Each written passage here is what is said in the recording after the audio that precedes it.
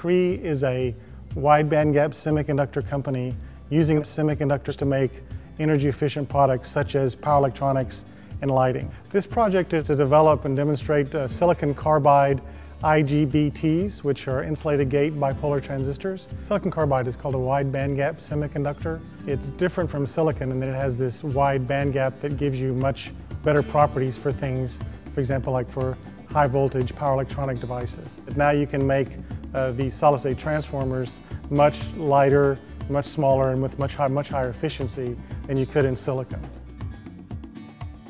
Wide bandgap semiconductors are very critical to the manufacturing base for the United States, and it's an area in which the U.S. has a lead, and we'd like to continue to keep that lead and push it forward. In particular, these high voltage devices will be very critical to how we can design and distribute power in the next generation grid. In much the same way that the internet evolved from big mainframe computers to PCs and later to the web, the power distribution network, with the addition of wind and solar and storage, will move from big centralized power plants to something more distributed and more web-like. So what you need is power electronics that can operate very efficiently and needs to be smaller and lighter.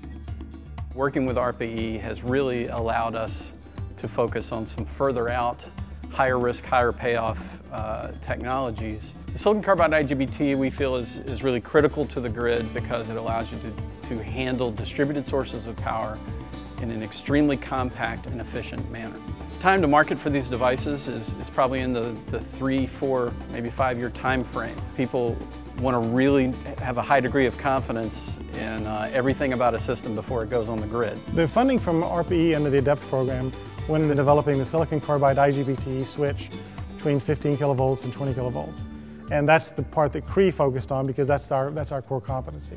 Once you have these semiconductor switches, you need to put them in a power module that can be used by the power electronics people to actually make a solid-state transformer as a demonstration of what this technology can do for grid interface and grid control. Working with ARPA-E has been very much a partnership.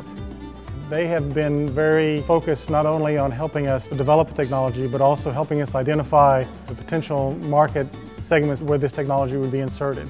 When we tell experts in the field that we're demonstrating 20 kV class, 20, 30, 40 amp devices, experts are actually in disbelief. And then when you say it again, this happened a couple of days ago, a guy said, we are witnessing the transformation of how power electronics will be used.